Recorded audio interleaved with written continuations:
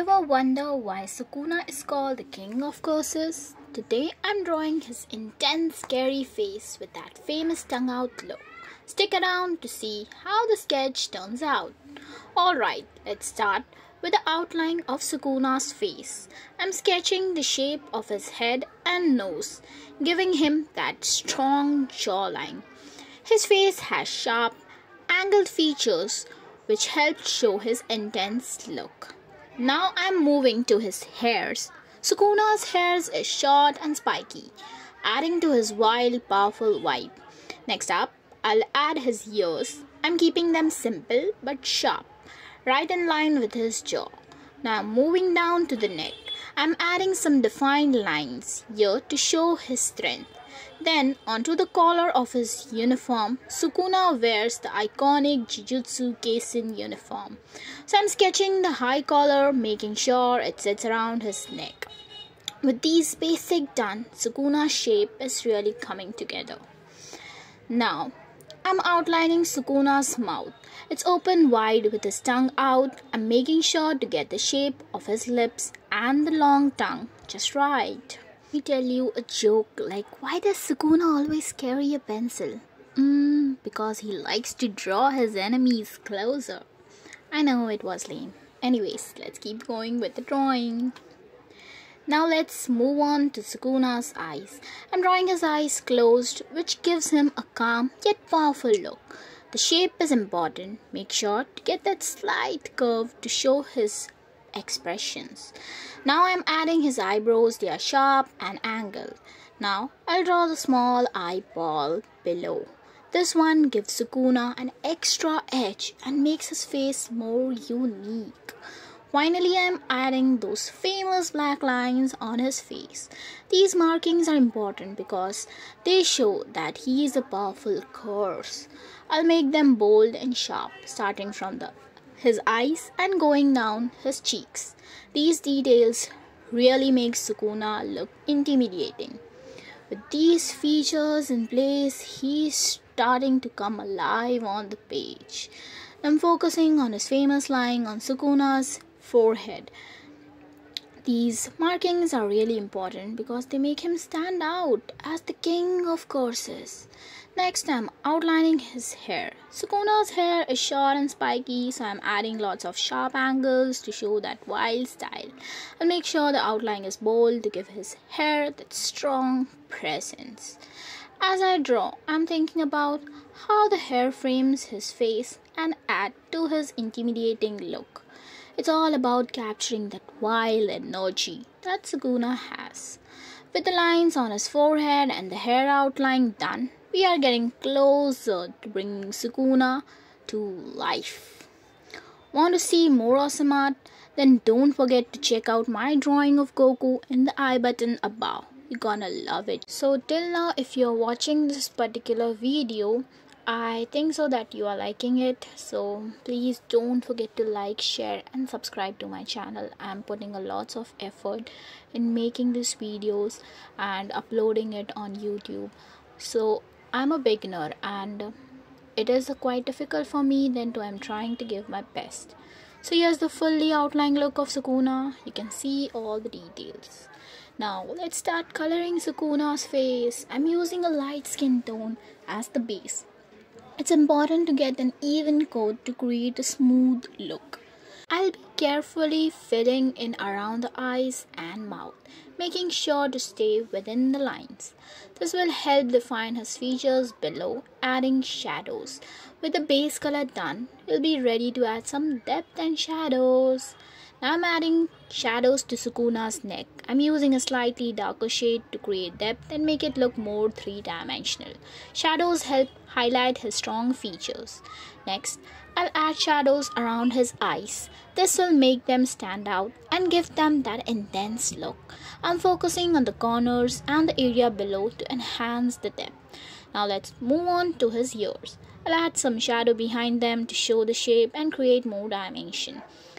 Next, I'm shading the jawline. The darker shade here will emphasize his strong features.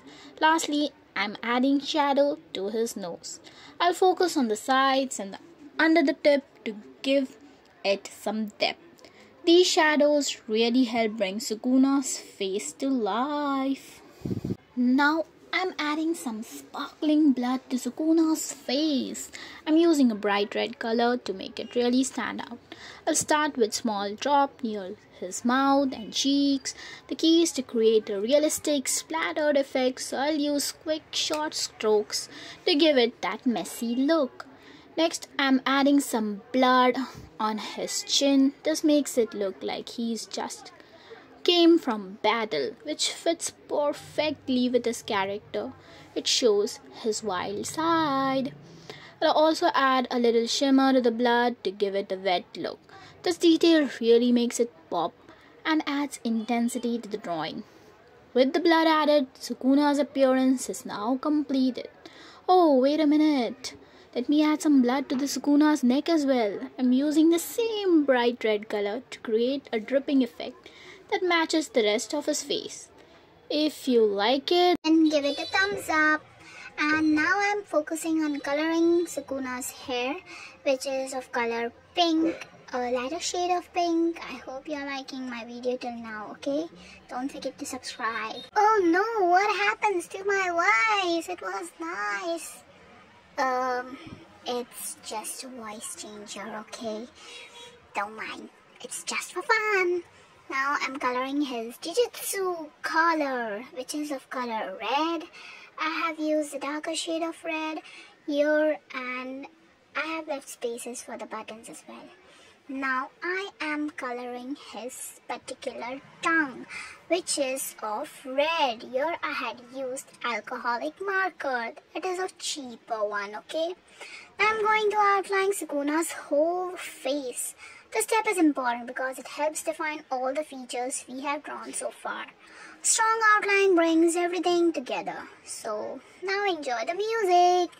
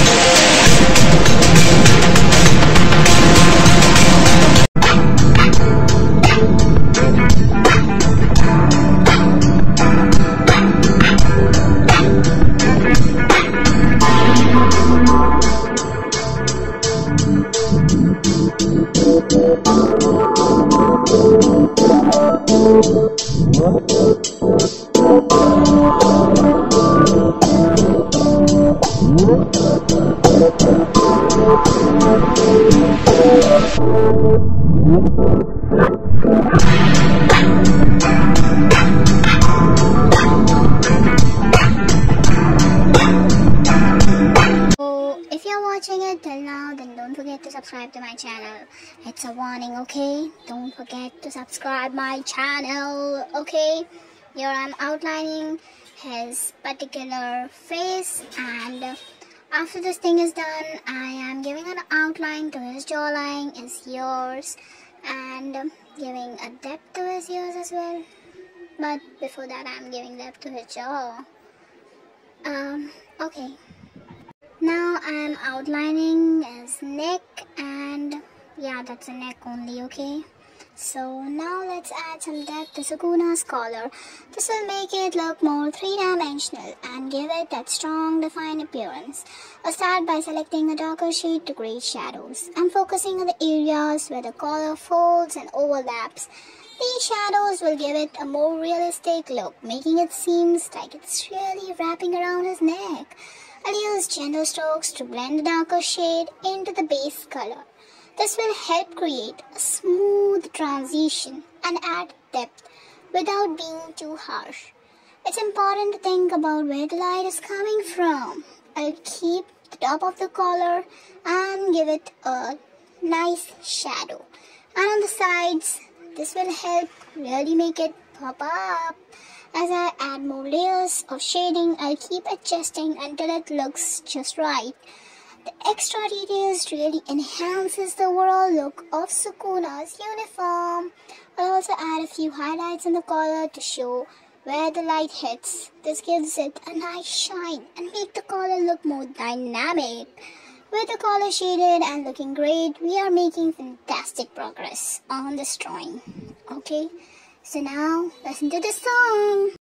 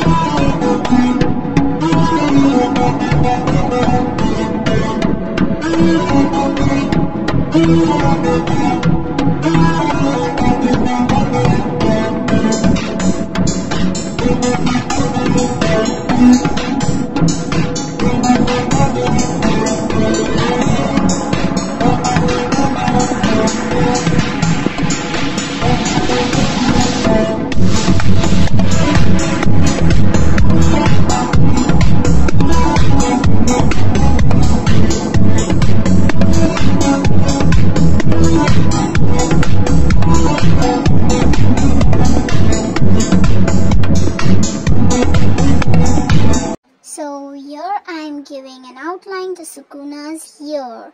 I'm using a simple black pen and giving his ears a little depth. Okay, after that, now I'm focusing on outlining his hair. This step is important because it adds definition and sharpness to his wide look.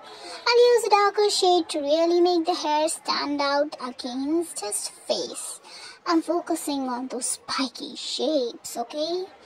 And here's the final look of Sukuna. I hope you enjoyed watching me create this drawing. If you like it, please comment, share, and do subscribe. Thanks for watching.